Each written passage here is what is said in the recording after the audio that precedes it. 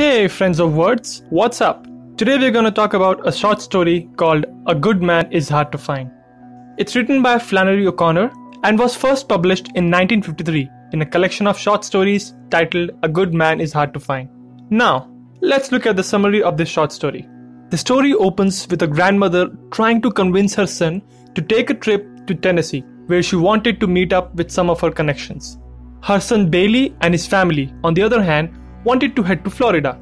The grandmother lives with her son Bailey, her innocent cabbage-faced daughter-in-law, her grandson John Wesley, her granddaughter June Star, and a toddler. Despite the grandmother trying to convince Bailey to go to Tennessee, citing all sorts of reasons, including the presence of an escaped convict in Florida, the family does not budge and it is confirmed as the destination. On the day of the trip, the grandmother hides her cat in a basket and puts her in the car. She sits with June and John on either side of her. The children engage in their banter and John calls Tennessee a hillbilly dumping ground, resulting in his grandmother chastising him. She then narrates a rather funny story of her suitor named Edgar Atkins Teagarden. He used to bring a watermelon for her every day, leaving it on her porch with his initials on them, resulting in a black child eating it, mistaking the initials EAT as an instruction. En route, the family stops at a restaurant called The Tower, which is owned by Red Sammy Butts. Red Sammy mentions people are becoming more and more untrustworthy these days, quoting one incident from the recent past where he let two decent-looking men buy gas on credit. A conversation about Misfit, the escaped convict, starts somehow, and the woman worries that he will rob them. Sammy laments that good men are hard to find these days, and the world is worse off for it. The family gets on the road again, and the grandmother takes her intermittent naps, waking up from one to realize that she had visited a plantation in the past and wanted to see it again. Knowing fully well that her son will not entertain the idea of stopping to look at that place, she crafts a story about the house with the plantation that has secret panels. This spurs the children's imagination, and they start yelling and screaming to visit that place. Bailey, who is completely against the idea at first, finally agrees to take the family there to handle the ruckus children had created.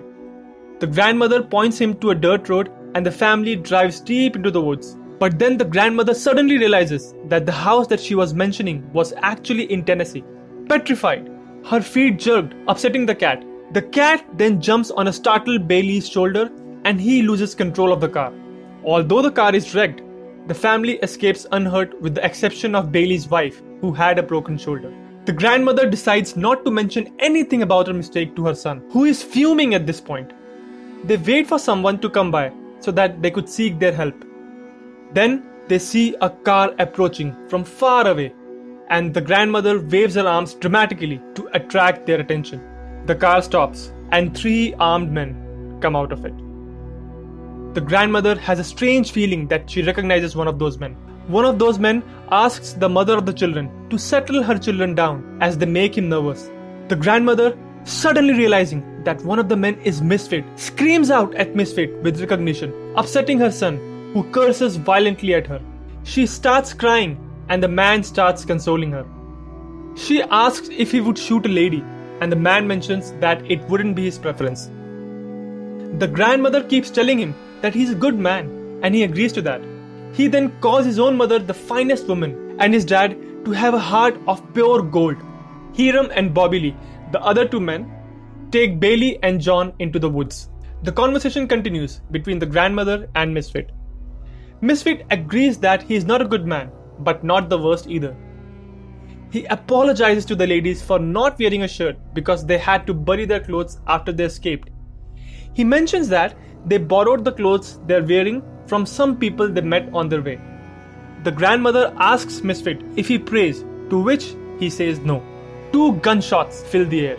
Misfit tells the grandmother that he was not a bad child, but remembers having gone to the prison for the crime that he didn't remember committing. He told that he got to know from a psychiatrist that he had killed his own father, but Misfit has no memory of this whatsoever. The grandmother urges him to pray so that Jesus could help him. Misfit denies doing that as he does not need any help and he is doing good by himself. Bobby Lee and Hiram come back from the woods without Bailey and John, and hand over a shirt to Misfit. Misfit asks the children's mother to take the child and June Star with her and go with Bobby Lee and Hiram. Bobby Lee tries to hold June Star's hand, who ridicules him for looking like a pig. Realizing her soon-to-be fate, the grandmother starts chanting, "Jesus, Jesus, Jesus."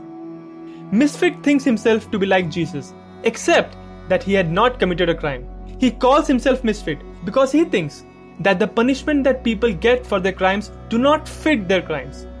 The grandmother hears gunshots again, 3 this time, and cries out for Bailey.